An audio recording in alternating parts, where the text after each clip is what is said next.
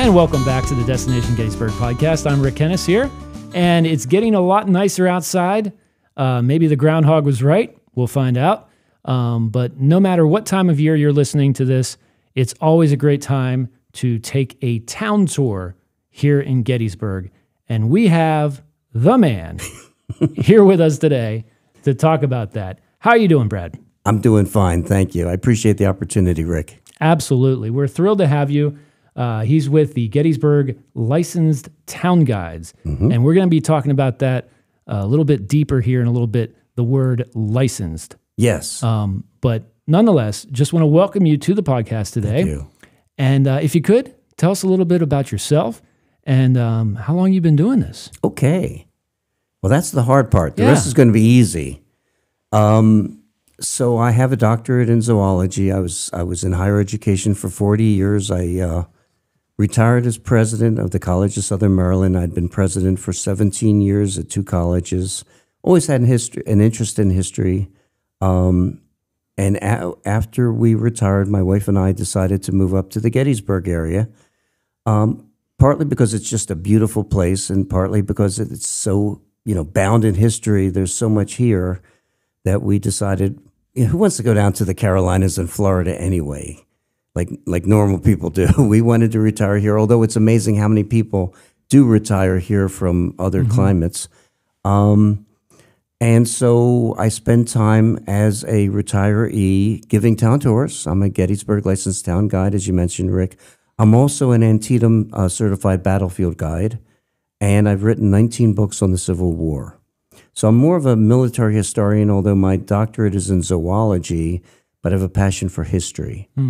And so I spend the year writing, giving tours, and whatever chores my wife is asking me to do, I'm trying to be nice there as well. Excellent. And that's what I was alluding to earlier, licensed. This isn't just some run-of-the-mill tour that people can get of the town of Gettysburg. You know a good deal. 19 books. Right. That's a big number. It is. I never thought I would get to that number. I have two more coming out this year, apparently, and my goal before I croak is to at least fill up one bookshelf with my books. I'm getting there. I'm thinking maybe I should broaden my horizons and say I'm going to fill up two bookshelves, and that way I can live maybe longer than one bookshelf, but who knows? But just, it's just, it's a passion of mine. You could set your goals a little light and go to the children's store and buy a very small bookshelf. And then that way, you can still say you filled up. You could fill up 4 or 5 bookshelves if you want. I like that idea. There you go. kind of a little cheating, but nonetheless, it works. What's your the put you on a spot here? The most popular book that you put out there? Probably the two. I do a lot of map books. Okay. And my map books are unique. People who are listening who may be familiar with me may be familiar with my maps of Gettysburg. It was the first in the series where there are about 135 or 40 full-color maps, and on the facing page of each map is a description of what's happening at that particular time. And I've done First Bull Run, I've done Antietam, I've done Fredericksburg, the Wilderness, Spotsylvania. My goal is to do every campaign in the Eastern Theater of the Civil War, and I'm getting pretty close. That has been, so Maps of Gettysburg has been probably the most popular. But another one that's been very popular and one that Linda likes, my wife, is the Brigades of Gettysburg. And I'm always thrilled to hear people telling me that Rangers use it at the battlefield, guides will use it. I use it all the time as a reference. It's about 700 pages. And I'm saying, how did I ever write this thing? But it's a great resource. I think those are the two most popular. I'd like to say, it's like if you ask, Rick, who is your favorite child? I plead the fifth. Right. Is that the right one? The fifth, I think it is? Yes. Okay. And so, I love all my books. But if you ask about the most popular, it's probably those two are the most popular. I've sold the most copies. Excellent. And then translating this into the the tours you give on a regular basis with the licensed town guides. Yes. It's a great place for anybody to begin when they come to Gettysburg. Oh, absolutely. It's just one of those things where there's I've talked about before in other episodes. There's a multitude of ways you can take in the history. Right. You can whether it's walking, biking, bus, whatever the case. Segways. Sure. Those are still happening and everything. But to have somebody actually guide you around, to show you the points of interest and the landmarks and so forth, with the stories. Oh, yes. With the validation of you knowing your stuff. That can go a long way. And it's a relatively inexpensive process. It is. Destination Gettysburg, I know I don't have to tell you this, Rick, has a walking tour guide. Yes. So you can pick this up, it's free, and you can walk around town and you can read it, and then when you're standing in front of a building, but it's not the same, it's sterile. Yes. It's not the same as you have a guide who's there with you and not saying, well, look, here's one building, here's another building, et cetera, but telling you stories about what happened here, who lived here, what the impact was of these individuals. And it's not just about the battle. Many people think, well, Gettysburg is only about the battle. But we talk about the founding, James Geddes. We talk about Eisenhower. We talk about so many different aspects, the African-American experience in Gettysburg. And the sites, most people have never seen Penelope. They may be driving through, they may come every year and they drive through Gettysburg on Baltimore Street and they never see Penelope. They never see this marker in front of the Jenny Wade birth house that is a historic marker that shows that it says 50, I think it's 57 M to B. Okay. 57 miles to Baltimore. And it's historic. But it doesn't just jump out and say, hey, look at me. Penelope's a cannon that is embedded in the concrete. And it's got a story. So you could say, okay, well, that's Penelope. Let's keep walking. No, you want to hear the story about Penelope. And even, the newest monument in the town of Gettysburg is Thaddeus Stevens' statue. Yes, I was just going to ask about that. Right, yes. And I love that statue because he has such an important story and such a fascinating story about how he's bold, how he's, he has a club foot, what he did to get the 13th, 14th Amendment passed. The stories about just him, I could probably spend a lot of time, but, we'll spend maybe 5 minutes there and we keep walking because there's so much to see in Gettysburg. That's what's so exciting. And the nice thing is it's always open. Yes. So, and I point that out because there's advantages to both sides of the story between, having you as a town guide and then having somebody with that freedom of a self-guide. Yes. So basically the way I would look at it, if I were coming to town and I were looking for my first experience in Gettysburg, what I would do is I would call you up. Yes. I would go to your website, schedule a town guide, and then, along the way I'm picking up all these little rabbit holes you can fall down, topically speaking, like whether it's you're talking about the Thaddeus Stevens statue or Penelope or whatever the case may be. Right. Then after that, spend a day or two and just kind of wander around. Wander on my own. Yes. That kind of thing. Of and course. You can do that, obviously, anytime. And that's where you can kind of marry the two. Definitely. And get the full experience. Sure. Because at the end of the day, it's one of those things where the internet is great, but you really don't get your Gettysburg inspiration until you stand right here. That's correct. And see it for yourself. No question about it. Yes. And that's something that you really bring to us, and we're just proud of time and time again. Yeah. And on that note, not to do too into the details here, but I can't stress enough that it's not somebody with, like you go online and you fill out a questionnaire and you say, I want to be a guide, you know your stuff. We talked about this a little bit ago. Yes. But what is the process on a big scale, like, bird's eye view? What's the process like for somebody to become a town guide? Thank you, Rick. That's a great question. I should tell you that we are 20 years old now. Okay. So we have longevity. We have about 15 guides.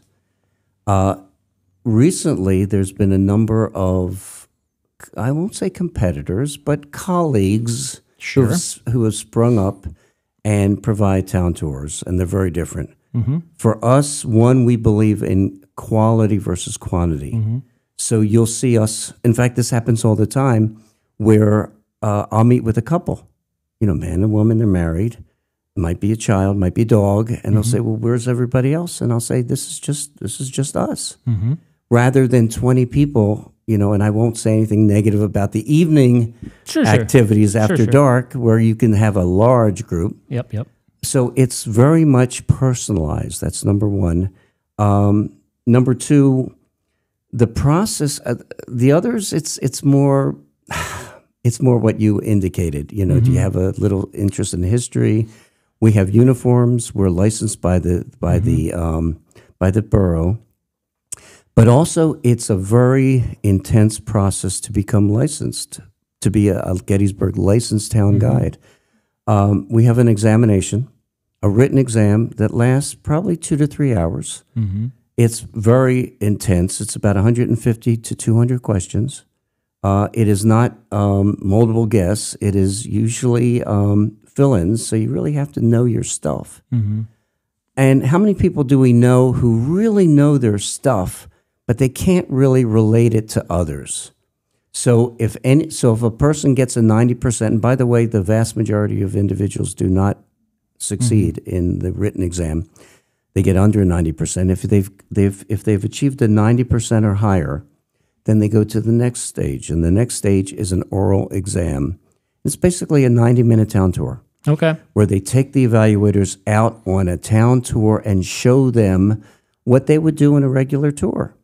And we have the opportunity to sit down with them and say, okay, this was great. This is okay. You really need to work on this. And the reality is most people never pass on the first time. They have to do it again, but they get this valuable feedback. And what we're looking for, as we talked about, we want storytellers. Right. We want people who not only have a passion for history, but know how to tell stories and can relate it to people, who can answer questions, who make eye contact, and are personable. How many times have we dealt with somebody, oh, they're dead, dreadfully boring. Deadpan, right? Yep. Sure. We don't want that. That's exactly what I was thinking about as you're describing this process, because you can have somebody who checks all those boxes, knows their stuff, knows all the historical aspects and whatnot, but can they speak it in a way where it's like, you have to have that public speaking experience. Right. You have to have that personability. Yes. That kind of ability just to be able to look people in the eye and relate with people in a non-condescending way. Definitely. And be able to welcome questions and answer questions. There are people who sometimes feel threatened if they're almost, you're questioning me. No, they're interested, and so we're looking for people that really like other people, that love history and love Gettysburg. You got to love Gettysburg, and as you were mentioning, Rick, it's not just, it's nice weather now. Here it is. It'll be in the 60s today. Even though it's March, I shouldn't say that, but we do this year round. So if you want to come in January and it's 12 degrees, I mean, we have guides who will do it, like me. I will say they do take tips. Yes, we do. And also if it's hot, sometimes it's 90 degrees and people might say, "Oh, I don't know." Sure. And it's fine if they don't want to do the tour, but we'll have guides who will be on duty to take people around. So we're not weather dependent. We've had actually tours during a snowstorm, believe it or not. Not an ice storm, but a snowstorm. Because people who have come from afar and they're not coming back, they're saying, "Oh, but we really want to see Gettysburg." And so we're able to find a guide who can say, "Yeah, I'm available and I'd love to do it." Great. Yeah. And again, not to put you on the spot, but obviously you have 20 guides, as you say right now? About 15 or so. About 15 or so? Okay. Getting toward 20, though. Okay. going to throw this out there, the next generation of guides. Yes. And what that might look like. I try to remain positive. I don't have a hand too much in the school curriculum these days, and what is being taught and so forth. Trying to say this in a roundabout way, but the interest going forward in more people becoming guides down the road, what do you think that looks like going forward? What's interesting, most people who are interested in becoming a guide are retired. Okay. Or close to becoming retired, and they're looking for the next stage in their life. Okay. But we do have individuals who are working full time, but they're in middle age for the most part, and they are more limited in terms of their flexibility, in terms of when they can give tours. Quite frankly, there's been one person who's contacted me. I think he's in his 30s. Okay. Who's interested. Most people, it's usually when they're a little bit older, middle age or beyond, that have started to express an interest in becoming a town guide. Okay. Yeah, they've got a lot of, whether they're retirees or so forth, they've got maybe a lot of time to take in the material so forth. And to give tours. My wife doesn't usually see me during the tour season very often. We're not as busy, obviously, as the battlefield guides. It used to be that we would have shifts like the battlefield guides do, and we would be there, from 10 to 3, and we realize there aren't enough walk-ins to make that realistic. So, but we can turn on a dime. So if you say, if it's 8 o'clock in the morning, I'd love to take a town tour at 10 this morning, we can accommodate you. I think that's the key, that it's not so rigid that you fit our schedule. Right. For us, it's what do you want? How can we satisfy your needs? And we do have different types of tours. We have 90-minute tours, which are the bread and butter. We have 60-minute tours, especially in the evening, which are shorter. They're interesting, but if you really want to get a sense of the town, you need to take a 90-minute tour. And then it's fascinating. We have scout tours. And because the local council, it's not a merit badge, it is a patch. But you can come to Gettysburg, and there's a Johnny Reb tour, and there's a Billy Yank tour, and there's the town portion. And if they complete all of these aspects, they can get a patch from the local council. The reality is the Scoutmaster can do it, and it's that kind of thing where you stand in front of the Jenny Wade House and they read, this is what happened here. Or you can have a town guide for 3. I mean, what's nice there is they run about 3 hours of dragging these kids. I mean, I'm all energized. I'm excited. We've got these 12, 13-year-old kids who are dragging themselves along after 3 hours. But, but stopping and telling stories and it's economical. I mean, when we have these scouts, it's $11 for 3 hours per kid. And the adults, school groups, if they want to take, and we get a lot of school groups, it's $6 per child for an hour. I mean, how do you beat that? You can't. Now, I don't want people to think that it's that inexpensive for everyone. But our most expensive tour, our 90-minute tours, are $25. But you are, it's for the most part, it's just you and your spouse or your friend, or it could be your family. Very seldom do we have a big group, for a 90-minute tour. And when you think about it, $25 right now is not that much for personalized. And as I mentioned before, we realize that it's gotten tight with inflation. And so we've held our prices stable this year, and we raised them a little bit last year. And we hope to continue to keep our prices as moderate as possible. Absolutely. And I would never compare ourselves with Disney World. But along those lines anyway, there's been a trend with people going on vacation a lot that they are focused on being in the present and mindful vacations. And this is a prime example of how you can take care of that. Right. You can enjoy yourself for as little as $25 or whatever it is, and really walk away, and no pun intended, walk away with something that is everlasting. Oh, yes. A good memory Very much rather so. than spending money on material things and so forth. But again, not to compare to Disney World, but in the grand scheme of things, whether it's Disney or the beach or wherever else it is, Right. it's peanuts at the end of the day. Oh, yes. that you can spend here in Gettysburg to really take something everlasting with you. Very much so. And, if someone is budget-minded, we have shorter tours for adults. It's it's $20. But children, if you have a student, it's $10 for 90 minutes or for 60 minutes. So, we're mindful. Sure. And for us, we want to tell the story. It's not about making money.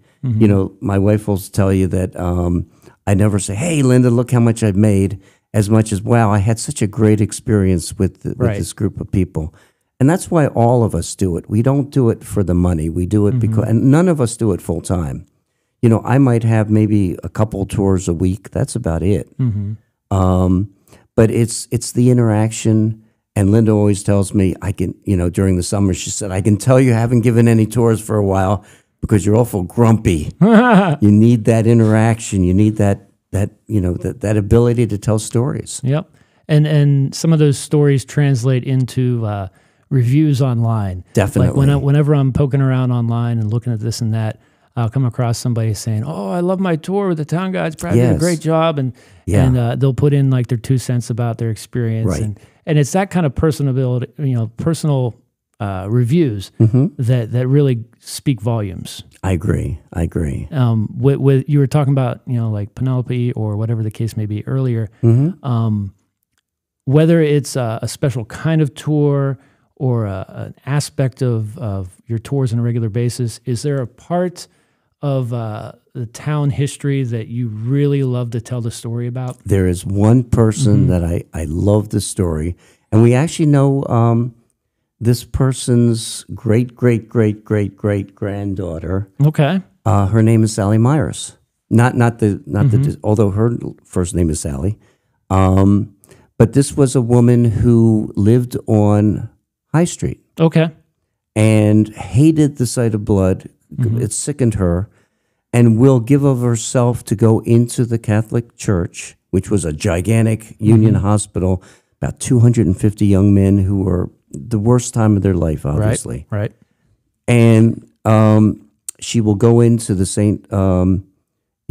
Francis Xavier Church, and despite the fact that she is suffering, she will minister to these men, and ultimately marries the brother of one of the men who dies in her care. He was terminally wounded anyway. And so we can sit in front of the church, and I can tell the story about how she sat on the steps and cried her eyes out, and how she went back in. We pass her door where she actually lived, and, it was half a block. And I'll ask people, how would you feel? You've just seen wounded men and wounded horse, and you're physically ill. You run down your basement, and the next day, July 2nd, there's a knock on the door, medical personnel asking, "We're desperate. We need people to help feed these young men and hold their hands as they die and write letters home. Will you come and help?" And how it must have, that half-block walk that we walk must have felt like hours for someone who's dreading that experience. And, so she's an inspiration. And then we walk a little bit further, and there's the library. And most people don't realize that became essentially the White House when Eisenhower was, when he had his heart attack. Yep. And he would kick out the postmaster from his office and use that office to transact, responsibility as president. And I can show them, this is where the car pulled up. See those steps in the door? Eisenhower walked up there, and talk about that. And it's like, whoa! I just thought it was a library, or the Presbyterian Church right across the street. About Eisenhower worship there, about Lincoln coming there, about he didn't worship. It was a political rally, and about John Burns, and we bring in about the battle, the fighting in the streets, how horrible it must have been. And one of the things that I like to start off every tour with is after we introduce the town and, how it was founded, we walk over on York Street to the ice cream shop that's right on York Street, next to the upper crust. And I show them the shell embedded in the masonry. And I talk about how every person who lived in Gettysburg had to make a decision. Do I stay or do I leave? And many of them left before Lee's army came to town, but many stayed. And I asked them, what would you do? Would you stay or would you leave? You don't know if they're coming, but you see them those campfires getting closer and closer every day. What would you do?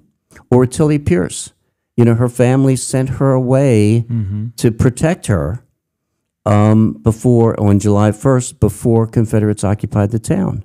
What would you do? And I want people to feel the angst. I don't want them to be spectators. Right. I want them to feel what it must have been like to be in your cellar and looking out on the evening of July 1st when all these Union troops are running through the town being pursued by Confederates, and seeing men getting bayoneted and shot and falling to the ground right in front of their very eyes, and the horror they must have felt. I mean, the stories are endless. Standing there with your children. Yes, very much so. Deciding you're going to stay, and then finding out that maybe it wasn't such a great decision. And how it must have felt when 6,000 to 7,000 Confederate troops are in the town, and even though they're not accosting anyone, you don't want to leave your house, but you may have a sick child, or you may need medicine, and then what do? And there's stories about someone who needed milk for a sick, I think it was a sick father, and going out and very cautiously, milking a cow she knew was going to be in the area. And then as she's coming back, all these Confederate soldiers saying, "Oh, what do you got in there?" And each of them taking a ladle full. And by the time she gets home, she did get home safely, but there's very little milk left in that pail for her loved one. I mean, the stories, in fact, one of my biggest dilemmas is which stories to tell and which stories to leave out.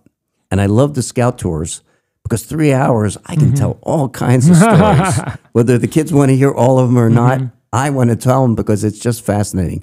There's always a group around me that are just sitting, just standing there watching, loving every minute of it.